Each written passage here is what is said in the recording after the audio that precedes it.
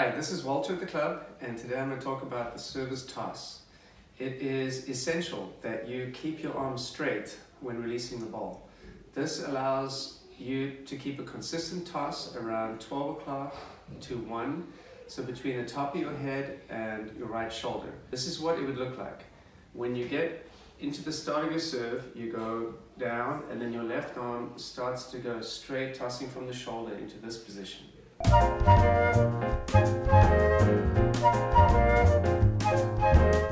Try this at home. I have a couple exercises that we can do, and I'm going to show you that right now. Because it's raining outside, I'm going to be tossing the ball inside, and because your ceilings might not be high enough, I'm going to toss while kneeling on a pillow. So what you're trying to do is toss the ball and catch with a straight arm 10 times. See if you can do that, where you just go from your shoulder and straight. See if you can do this 10 times in a row. Now, if you can get outside, do this while you're standing, and see if you can do it without moving to the left or to the right. This is the first exercise for the week. It's to toss the ball with a straight arm and catch it without moving your feet. Here you go. So that's 1,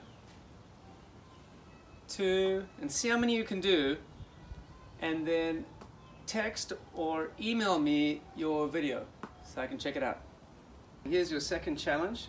Place a bucket in front of your toe, get in position to serve, and with a straight arm try to get the ball to land in the bucket. That's my first attempt. Let's see if I can do it on the second. There you go. See how many you can do in a row, and text or email me so I can check it out. Okay, if you don't have a bucket at home, you can also put your racket on the ground and see how many times you can toss the ball and have it land on your strings. Here we go. Alright, I got it on the first try. So many times you can do that, and send me your videos.